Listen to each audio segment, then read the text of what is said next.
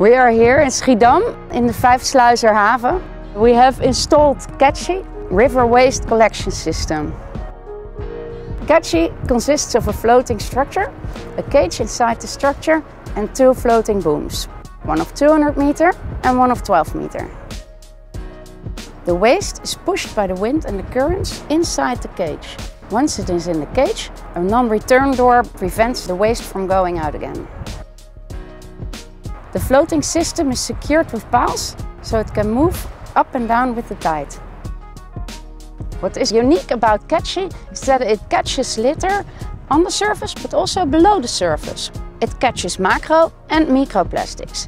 The microplastics are harmful for fish and other animals because they confuse them with food. Right here in the New Maas River, Catchy prevents the litter from flowing into the North Sea. And it also prevents the litter from entering that natural area where birds, fish and seals come to feed and rest. The collection cage is lifted out of the frame once a month. We'll do an inspection and then we'll place an empty cage back into the system. We take the cage with the waste to the lab and there we sort and analyze the litter. We are at the boys' yard, it's Allseas yard in Rotterdam. And we are with the cage of Catchy, which has been brought for emptying. So today we do what we call the sort of pre-salting. So my colleague is in the cage and he's picking up all the big objects by hand. We separate in different categories and then we will weigh them. The idea of separating the waste is to get more insight in the composition of the waste that we collect. How much is biomass, for example, that is naturally transported by the river, and how much is the rest of the litter, so plastic, metal, glass, processed wood, paper.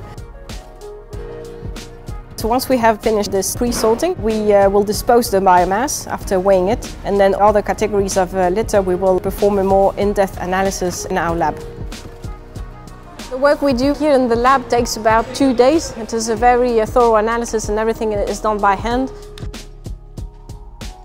Here we are looking at the different types of objects that we collect. So is it plastic bottles, bottle caps, lids, cigarette butts, straws? The idea of such an analysis is to be able to track the source of the pollution. With that information we can go back to, for example, governments, and they can decide to take action for the implementation of new regulations to prevent that sort of litter to end up on the streets or in the river. We are quite satisfied with the way Catchy works. The system is very effective with high tide and with low tide. The litter stays in the cage, even if the wind or the current comes from behind the cage. Every day we work at sea and we witness the plastic pollution. We encounter plastic on the seabed. We recover fishing nets, even far away from the coast. We are committed to solve this problem and to provide solutions to prevent our plastic from flowing into the oceans. What makes me especially happy about this project is to see the enthusiasm from all kinds of people, from the client, from companies, from within Allseas. Also people that didn't know about the project are now becoming more and more aware and taking initiatives to minimize the litter ending up in rivers. This is only the start. We want to make a difference on a global scale.